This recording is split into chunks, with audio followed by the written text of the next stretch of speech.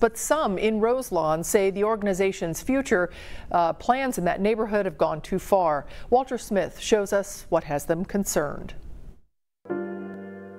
In Roselawn, the message is loud and clear. No new Talbert House!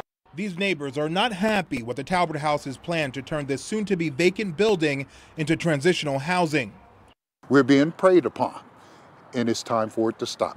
The Talbert House wants to transform this one-story building into a 3-story safe haven for 58 families who are facing homelessness.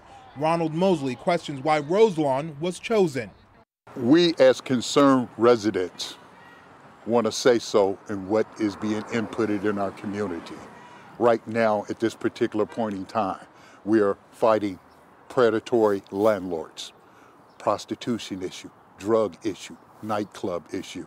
Mosley says the Talbert House plan would only hurt Roselawn's revitalization efforts.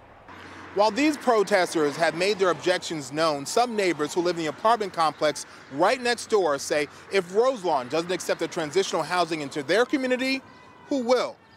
Roselawn, yes, like any community, it has things that needs to be cleaned up. But who's going to take the step to help them?